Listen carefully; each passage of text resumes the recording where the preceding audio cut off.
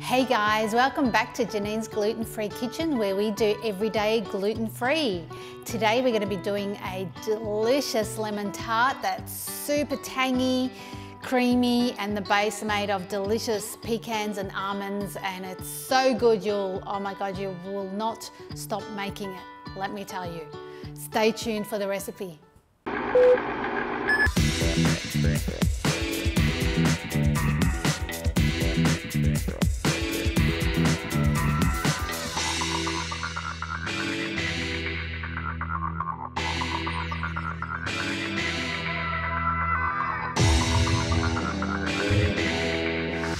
All right guys, let's get started on this lemon tart. We have one tart tin that I have pre-oiled, and I've also cut a nice bit of baking paper for the base of it so it comes away from the tin very easily. There is nothing worse than when you've got a soft, fragile tart of not being able to get it out of your tin. So let's have that ready. Got our food processor, which is super important for this recipe. We have our beautiful ingredients. For the base, we have almond meal, 3/4 cup, and 3/4 cup of pecans. Super fresh and sweet. When you go shopping, make sure that you shop for fresh nuts, fresh ingredients, because the final taste will be hugely different based on the ingredients you buy. Nuts go rancid very, very quickly, so they should be stored in the fridge if you're not going to eat them or use them quickly. But also you want to source them from somebody who sells high quantities, so you know what you're buying hasn't been sitting on the shelf for ages. The nuts should always be sweet and oily, never bitter. The minute they get bitter, you know they're rancid. Okay, let's pop those in our food processor. We have one egg that we're going to pop in there as well.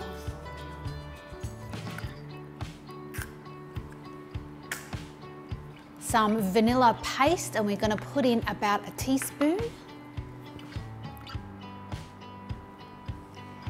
And then finally we need to put in some fat. If you're not dairy free, you can put in butter, but I'm using a dairy-free margarine spread. In Australia we have Nuttelex, but I suspect you'd have your own brand that you like to use. I don't recommend margarine just because health-wise it's not as good for you as these unhydrogenated margarines. So I've got it's a very big spoon. It's about equivalent to, say, a quarter or a bit less a cup. And then we're just going to whiz it and wait for it to come together.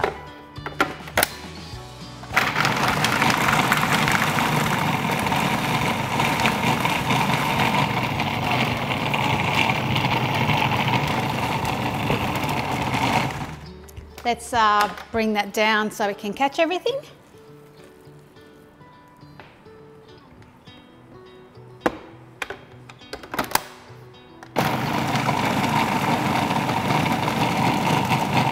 And that's done. Now you will have noticed that I didn't put the pecans in first and grind them. That's because my machine is very strong. If you don't have a very strong processor, I highly recommend that you do the nuts first, get them into a meal, and then put all your wet ingredients. So this is it's not a dough, it's more pasty than that. It's almost like a hard batter.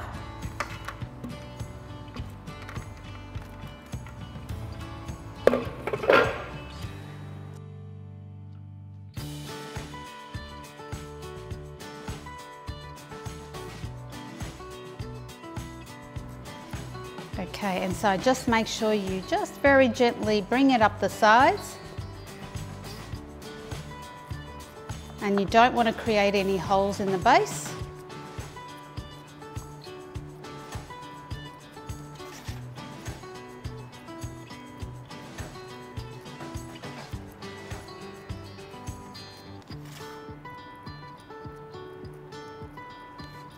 Just pretty up the edges too.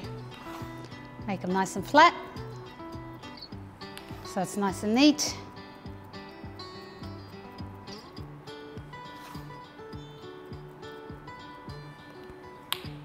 There we have the base. Now, like any other dough base, we're going to blind bake it first so that it's pre-cooked, because we're pouring a pre-cooked custard into this. So we need to have the base pre-cooked and cool down before we then put our lemon curd into it. Now, pricking it with a fork just prevents it from getting air into it and blowing up. But don't worry, you're not going to end up with holes in it, because as it cooks, all the oil and the material just goes back in, but it just stops it from blowing up. So we're going to bake that. We've got our oven pre-set for 175 degrees, and we're going to pop that in for 15 minutes.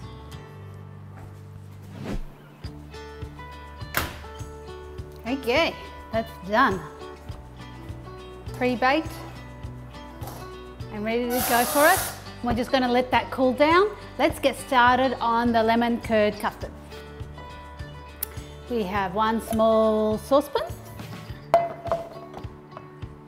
We have some lemon juice, some eggs, some maple syrup, and some vanilla paste. And again, with vanilla, you can use whatever form you wish, but you don't want to put too much in this. You only want a little bit, just to help cut the egginess of the custard. And I also have coconut oil as my fat to go in right at the end. Again, you don't have to use coconut oil. You could actually use butter, or if you want to keep it dairy free, use a non-dairy margarine, like Nuttelex. And finally, I've got some agar. Now, eggs are what makes a custard go thick, but because we're making a tart, you want the custard to be a little bit firmer than just a pouring custard, which is what you're going to get without the agar. So I'm just going to put in a half a teaspoon of that. So I'm going to put all the ingredients into the saucepan. Give it a little bit of a mix with the bar mix to make the custard smooth, and then we're going to cook it.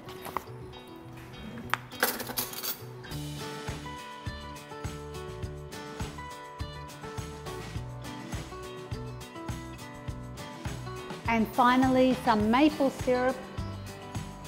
I have 1/3 cup. Now you can use coconut sugar. You can also use something like xylitol if you want to keep it sugar-free. But frankly, nothing tastes better than maple syrup. A whisk, which we're going to use for stirring over the heat. But for now, we're just going to give it a bit of a whiz on the bar mix, because if I don't do this, I'll often get that curdling effect from the egg white because it's not quite mixed in as well. So.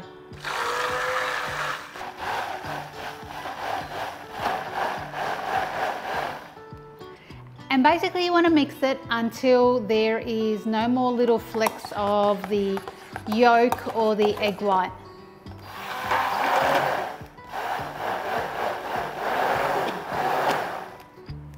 Great, it's done. Let's go and cook it now.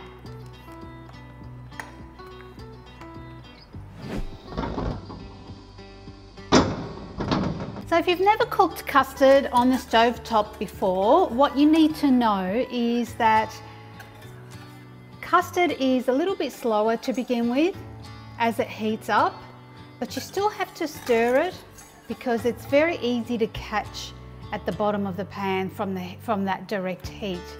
And it might take a minute or two before it starts to thicken, but then it's like really thick really quickly.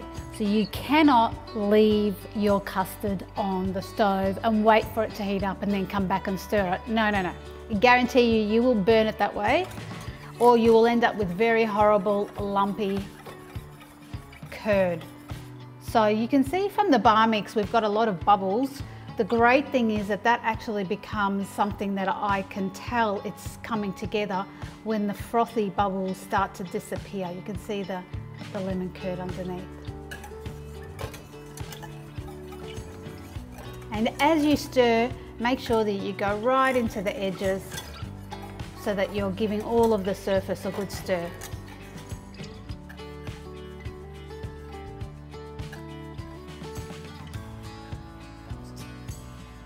So it's been about 2 minutes now. I can just start to feel on the bottom of the pan, it's starting to get a little thicker. And you can even see as I lift that it's starting to catch some of the custard. So I know at this point it's going to come together fairly quickly.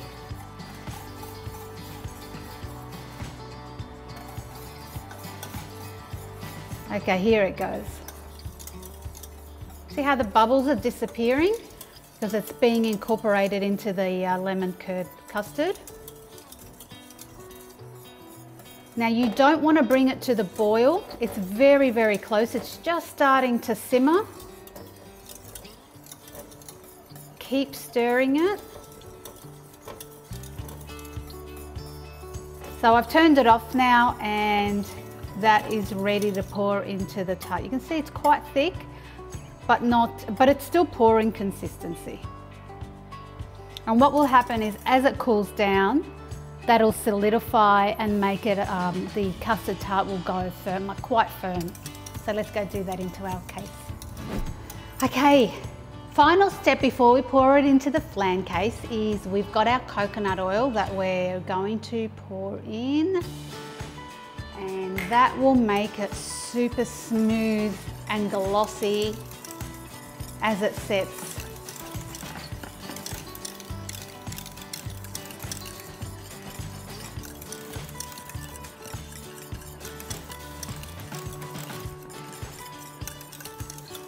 Great. Here we go.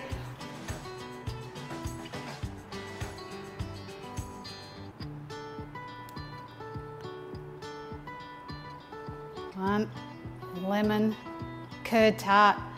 And this will, first of all, you'll need to let it cool down because the custard's still very hot. So we're going to let that cool down just to room temperature, and then we'll put it in the fridge and leave it for about an hour to set at least, and then come back and slice it open and try it.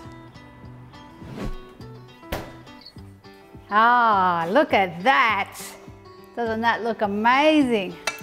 Popped out nice and easily, which is a good sign that we greased it very well. Now we just need to take the base off, which is always a little tricky with these things. And voila.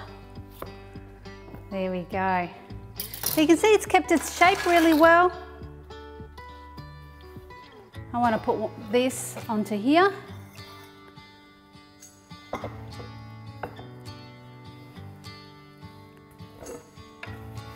Get rid of the board. Now let's slice it open and see what it looks like inside.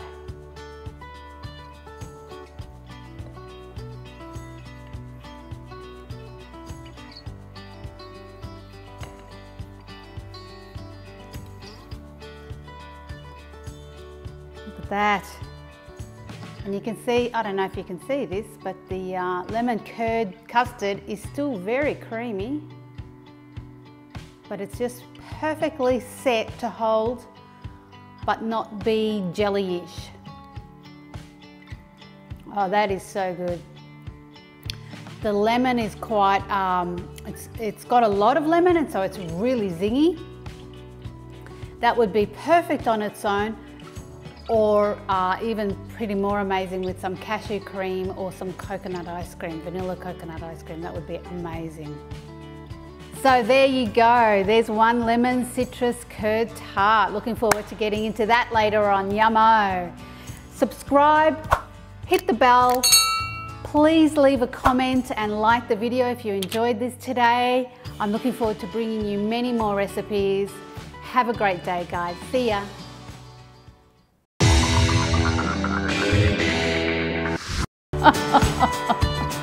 Have a slice of this, I'll be going, ready to go.